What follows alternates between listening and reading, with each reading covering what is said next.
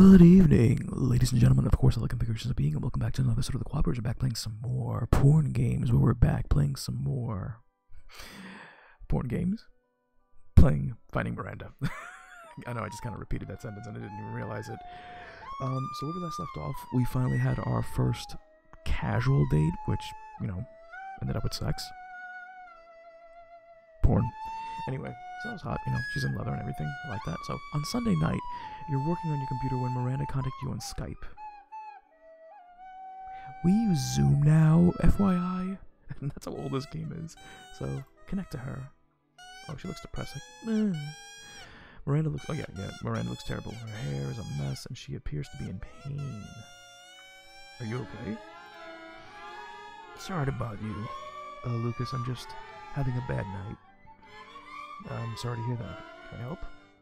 Well, talking to me like this helps. Should I come over?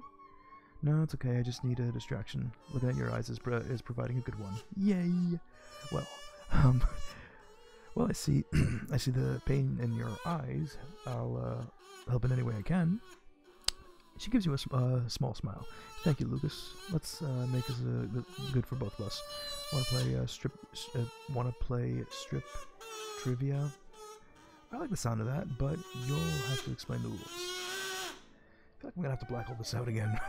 I ask you a question about me. If you don't know the answer, you have to take off an article of clothing, and vice versa. You go first. Okay. So what's my favorite color? She immediately answers purple. How did you know? With a smirk, she replies, "Oh, a man comfortable with his masculinity would ride a purple bike." Okay, your turn. What was my job before the coma? How am I supposed to know that? It seems that you don't understand how this game is played. I see that, but I see that, but what did you do? It's like, I ran a small business. Lose a shirt, you take off your shirt. Well, I was gonna say, because you do know that, I don't even think she even told us, that's why, so it's kind of like cheating, but whatever, I digress. So, my turn. Which startup did I work for in my previous job? She starts taking off her shirt. That's worth an article of clothing. Which one?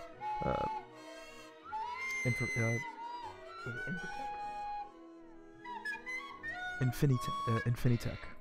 I saw the eye. Oh, okay, well, we had bra, we're fine. Surprised that she asked, really? That was before or after after they bought out? I believe that answers will cost you another article of clothing. She smiles. Okay, now we're gonna have to start blacking out. She smiles, reaches back, and unclasps the bra. Oh, you do know how to play the game.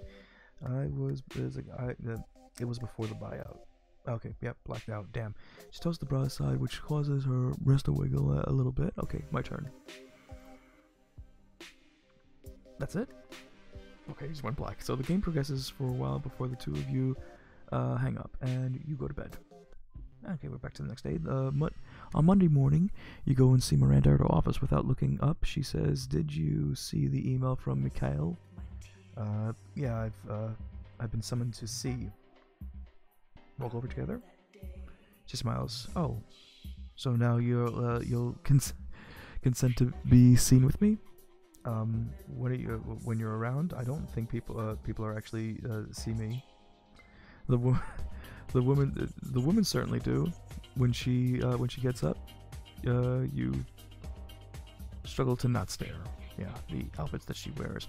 That head bandana thing, she looks like a gypsy. I don't even know, but like, wow, that outfit. I mean, don't get me wrong, the outfit's awesome and everything, but it doesn't seem like work appropriate. But if you're working for a multi-billion-dollar company making stuff for them, I think you can kind of get away with that. So, wow, that outfit scores high on the Miranda scale. You're surprised to learn that she doesn't know about the office rating system for her outfit. So you spend the walk telling her about it. You momentarily worry that she'll be annoyed by people talking about her behind her back, but she laughs out loud and gets a devilish look. Knowing her, she's probably forming a plan to increase her score for tomorrow's outfit. Office productivity will undoubtedly take a hit. Wow. And what I'm wearing, I don't know, I look like a goddamn a human bee. I look like a bumblebee. I mean, the matching shoes and shirt. Yeah, go for it. But all yellow. Bumblebee. You enter the conference room and you take a seat. It's not lost to each other that this is where Miranda stood up to Mikhail. She doesn't let any apprehension show, but she sobered a bit. Lucas, thank you for last night. For what? Knowing a little about you that I had to get naked and strip trivia for. She gives you a, oh my god, that fucking word. Sluttery. Hang on. One more time. Actually, let me boost up the volume. Whoops. Put it over here. So she gives you a. Sultry. That's the. Damn it.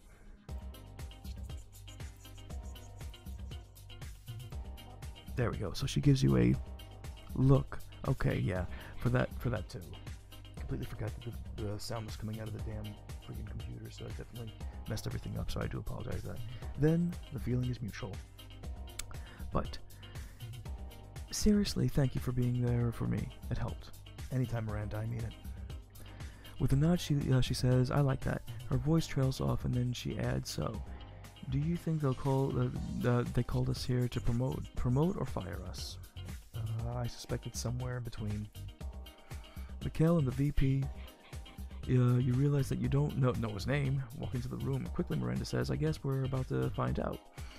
Mikhail says, "Miranda and Lucas, thank you for coming." "Happy to." They both sit down, and Mikhail says, My security guys and I spent the weekend going through the proposal you two provided. Did you find a problem?" Mikhail replies, "No, it's solid, very solid, but..." He looks over at the VP. "In light of our previous mistake, we're not fully sure." The VP interrupts him. "Miranda, what Mikhail is failing to ask is for you to advise on the matter." Cautiously, she asks, "My advice?" Towards Miranda. Now let's save right here because it's one of two options. So the VP replies, "I'm sure you kept things about this over the weekend. Are there other holes that we haven't considered?" Miranda immediately replies, "I have extreme confidence that the hardening measures that Lucas invented, the guy's a genius." Well, it was a group effort. I want to add.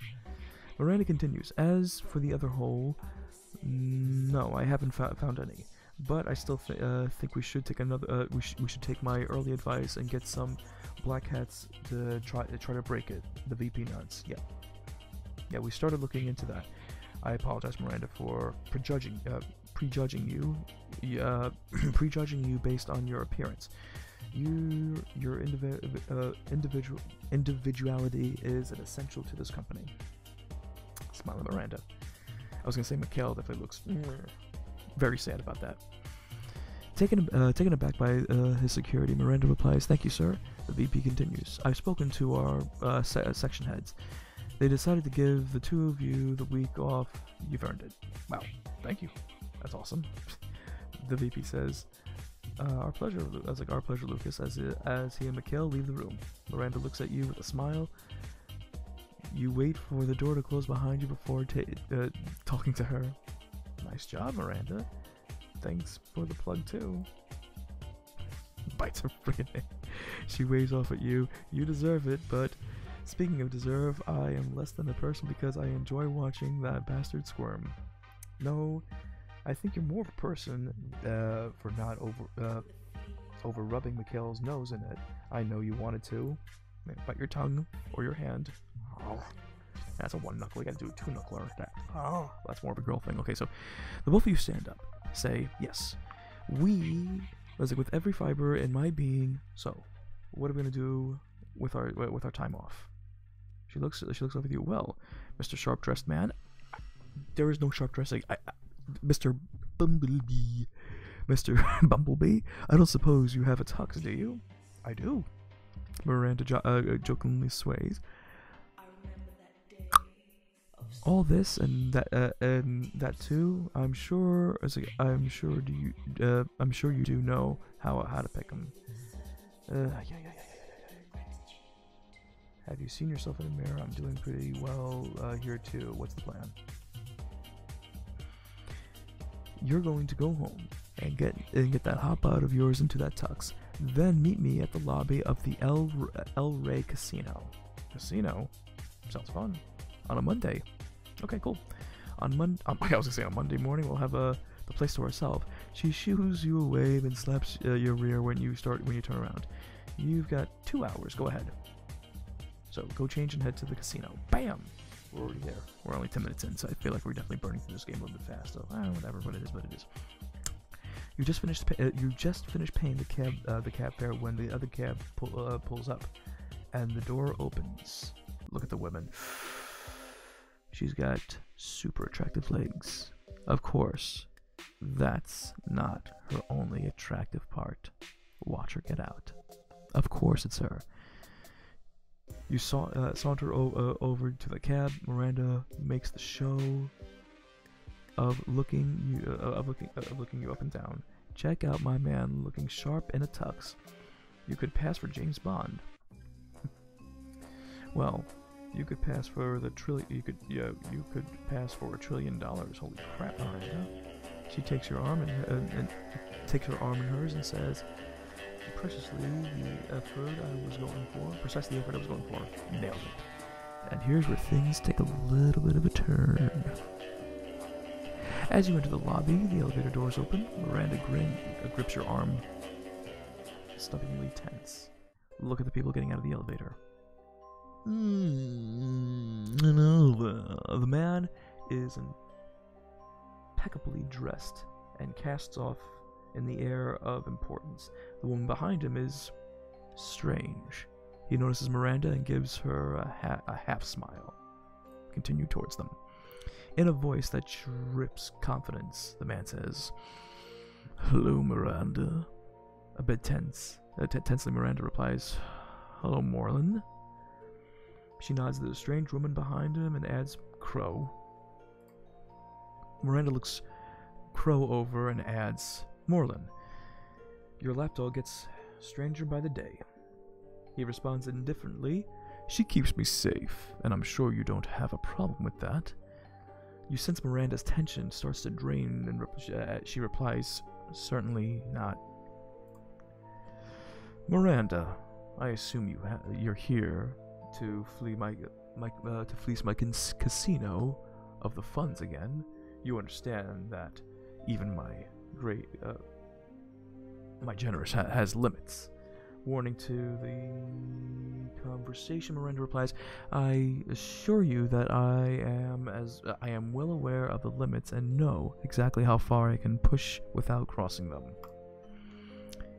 He gives her a tight smile. "Yes, you do. I suppose I shouldn't be angry, since you undoubtedly learned the skill. You undoubtedly learned that skill from me." He turns to you. "And who is this charming young man? Who's this charming young man you're with?" Miranda introduces you. "Moreland, this is Lucas." You reach out to shake his hand. "Pleasure to meet you, sir." He shakes your hand in with a firm grip. "The pleasure is mine, Lucas." Miranda interjects. You will be interested to know that the two of you have a connection." It's like, generally he asks, "Oh, really? And what would that?" It's like, "And what is that?" "You don't know either." Miranda says, "I recently learned that Lucas used to work for..." Oh, that's right, the company I can't say that. Infinity Tech, basically, that's what it's supposed to be.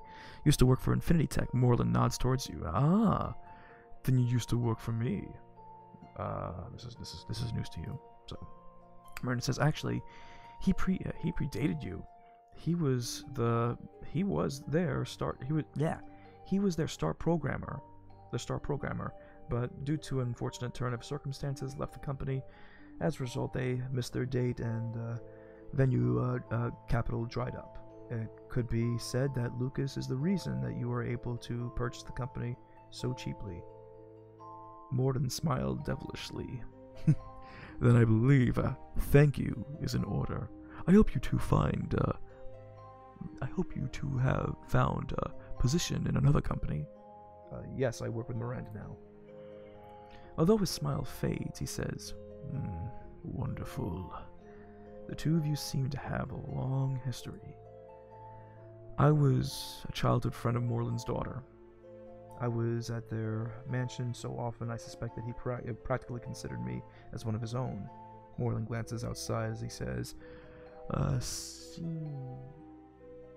sedimentary which you abuse mercilessly. Bite your tongue. With a smile, Miranda says, Moreland, my dear, I learned that from you as well. Yes, I rather suspect you did. He turns towards the door. Well, I'm afraid I must take my leave. Lucas, I hope you enjoy your day at my casino. Thank you, sir. I sure will. You and Miranda watch them head out to the waiting car. Miranda is clenching her teeth. Well, if I'm dressed like James Bond, that guy definitely looks like Vito Cornelius. Miranda says, no. That evil bastard makes Vito Cornelius look like an honest businessman. So why did we come to this casino? Crow turns around, looks directly at Miranda. She puts her two fingers in front of her mouth and makes that lewd enduring with her black tongue. Ugh. Black tongue? What the fuck is she eating? Miranda sighs, shakes her head, and looks at you, just to piss him off. Although Miranda doesn't seem surprised that Crow's behavior is unsettling you a bit. Ugh, really? Firmly, Miranda replies, really?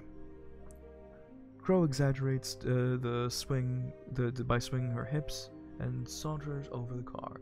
You push her out of the way of your mind. What was that? What was that about me being responsible for him buying an Infinitech? Not responsible, dear. Maybe the victim, though. Surely you're not suggesting that he... She glances back at the door. With him, anything's possible. Well, that's kind of disturbing. Miranda says, enough about that. You know, seeing you dressed like this gives me an overriding desire to spend the day trying to speak in a sexy Russian spy accent. I've always wanted to be James Bond. Charming, if you please, Monty Penny. I don't know what James Bond is doing, but if I'm not mistaken, he's probably going to do the classic one, which is Sean Connery, which I'll do my best Connery impersonation. In a heavy accent, Miranda gives you, "Nej, Monty Penny, da vina snuska, Monty Penny and Bond flirt, but they never get together in the sheets. Pleasure to me, it's a pleasure, Miss Zhukskak. My name is Bond, Lucas Bond." And the moment is ruined with Lucas. Mr. Bond, our countries have seen fit to put us together. But do you think I can trust you? Trust is earned, not mandated. Miss Sokolov, I hope that I can earn your trust. We'll see. First, we should get to know each other. Shall we gamble or drink? I know better than to attempt to outdrink a Russian woman. Can't do him. I'm trying to do Sean Connery's accent. It's a little bit difficult sometimes. Russian Bond. I know better than to attempt to outdrink a Russian woman. Smart. Do you play baccarat, Mr. Bond? I do. Miranda is surprised. She drops her accent for a second. You do? Well, I've played on the internet. I love what she just like, wait, really? You do? I played on the internet. She starts to walk away and returns to the Russian accent. Very well. I will try not to wipe the floor with you. Let's stare at the rear and see if we get any points. And we do! Yay! It would look good. It would look good in anything she wore, but this low-cut dress makes it really exciting. I'm sorry, but the leather one was even better. Since our countries have been ensured that we work together, perhaps we should focus on beating the house rather than each other. She looks back at you and smiles. Acceptable. Let's enter the gambling area. You follow Miranda into the gambling area of the casino. Very few people here. I mean, it is a fucking Monday, so you follow her. Although there are a number of tables available, she heads straight towards the one with the broad-looking female counterpart. I'm sorry. Proper. I just call him a dealer. I guess they have different names. She's attractive, and she's wearing a very extremely low-cut, sexy outfit. She's idly flipping a chip between her fingers. I can kind of do that, but not really. I still need practice with that. Let me say that here. When your date sits down, I'm just gonna call the dealer looks up and says, "Hi, Miranda," in a Russian accent. She replies, "Night, Miranda. Today I am Velma Zukovic, and this is Bond, Lucas Bond. Charmed, of course." The dealer gives Miranda a sad smile. Does that make my boss more? Does that make my boss Moreland Blofeld? Seems about right. Yeah, it seem about right. Miranda smiles and continues her accent. Yes, we are. How you say, investigating your boss. Let's continue. The dealer looks longing at you. Well, if it means that I get to ogle your boyfriend, I'll play along. Miranda also looks appreciatively at you. He's a spy, not my boyfriend. If you get naked, it will get. I'm sorry. If you get naked, it will be a pump for information. Cooper uses. Well, I'd like to get on that pumping action. Ladies, I have enough information to satisfy both of you. That worked. Okay, good. Miranda says, "Da, Mr. Bond, your information is legendary, but the mission must come first." The dealer asks, "What style of baccarat are you playing today?" I actually have no idea how to play baccarat. 3 kings is a 0. You lose. Because remember what was that movie? Rush Hour 3. Hit me. Sir, this is baccarat. I know what baccarat when I say baccarat. Now hit me. 3 kings. 3 kings is a 0. You lose. Miranda replies, We are conspiring against your Mr. Blofeld. Our cards face up.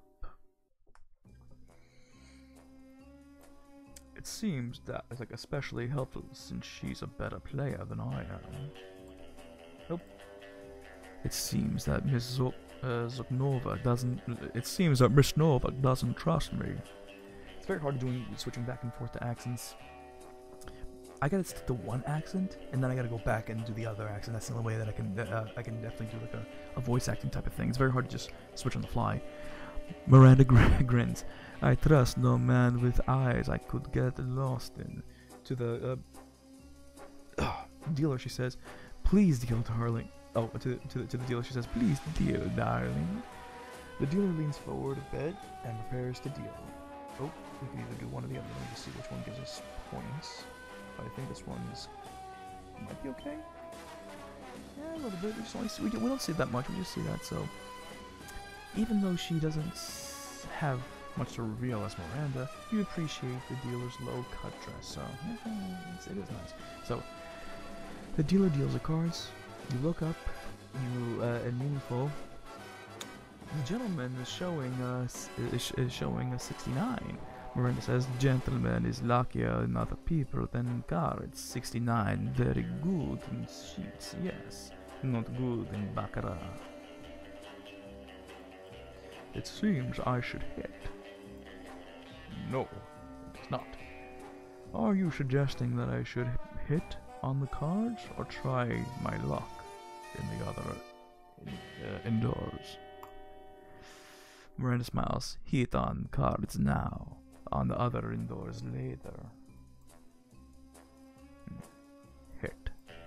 No, it's hit on me. Yeah, apparently that one hits. The dealer mutters, God, would I ever love to.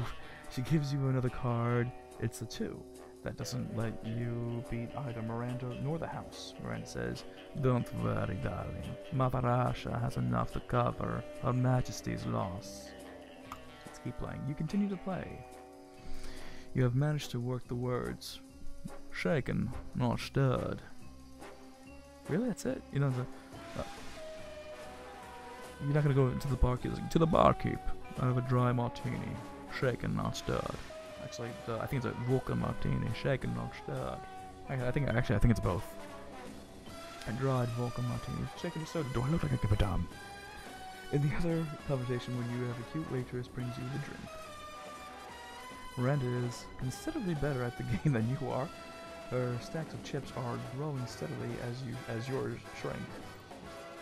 As she plays the flirty spy game better than you do, though you resemble enough to keep both women at the table interested. And whenever she says Miranda or Velma to whoever, she's clearly having a great time. She's even more beautiful when she smiles. Still, your luck runs dry. Miranda makes a comment about Englishmen and baccarat as she gives you a stack of chips to allow you to continue. Oh, how nice! But the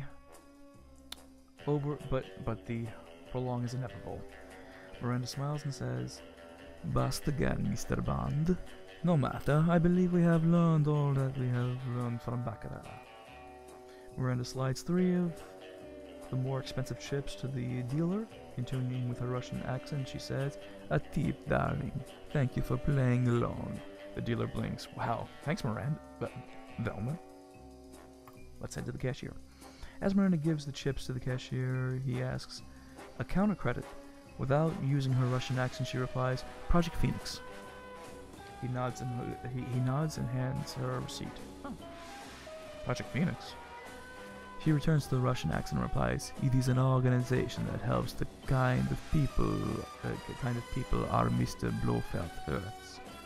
Wow, really? You don't keep any of your winnings? Miranda looks a little bit troubled, and her accent isn't as thick as she says, "Project Phoenix needs more winnings than Miranda does." Shall I call you Velma Miranda, or right? Is it supposed to be Robin Hood? Oh no, it's a girl's name. It is Robin Hood, but the girl version of Robin Hood is spelled with a Y instead of an I, unless it's a typo. I don't know. Her accent still flattering and says, "Dressed like this, with those eyes, Mr. Bond, can call me anything he wants." And we get there, and a kiss.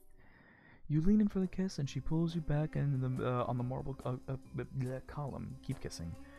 Miranda moans gently and wraps her legs around you and pulls her body towards you. Keep kissing. As you come up for air, Miranda gives you a look that could start a fire. So what's next? Miranda looks at the spa door and glances over to make sure that no one's looking. She smiles and returns to the heavy accent. "Spa's it's closed and locked. Wonder what they'd be hiding." Maybe towels? Hang on, let me just see. Nah, she didn't like that. Okay, so probably their secret plans. She pulls something out of her hair and she staggers towards the door. Cover me. So we're still doing the accents. What are you doing?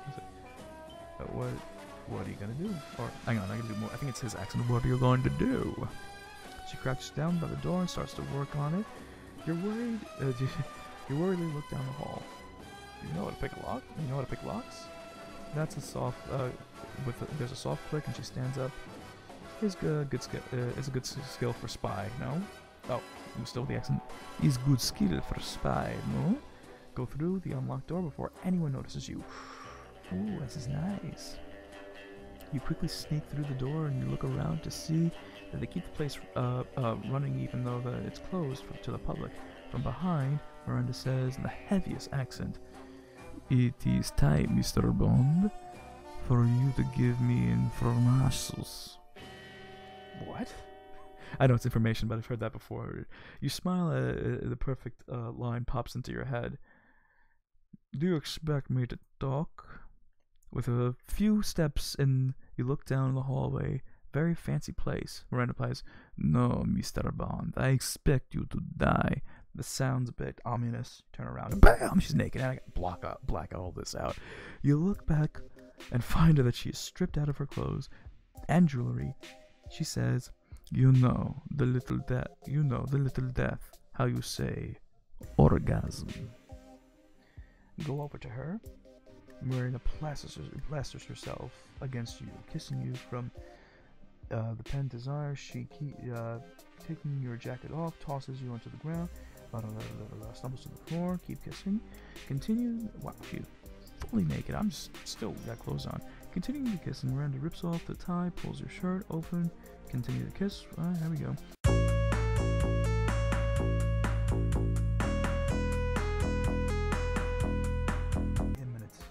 40 friggin' minutes. Jesus Christ. I think I'm also, losing my score over here, which is not good, but I'm pretty much I think I'm doing okay. I know, I think I might have missed some stuff. I think one of the things was you can actually do anal with her, but not yet. I think it's at the end of the game, but you have to initiate it in the beginning, and then it proceeds on to that. Okay, so next time on the Cooperator is going to continue with some more Finding Miranda, where we're going to the Elysium books. Or, I'm sorry, Elysium's books. Or it's Elsa's bookstore. Yeah. We'll see you next time.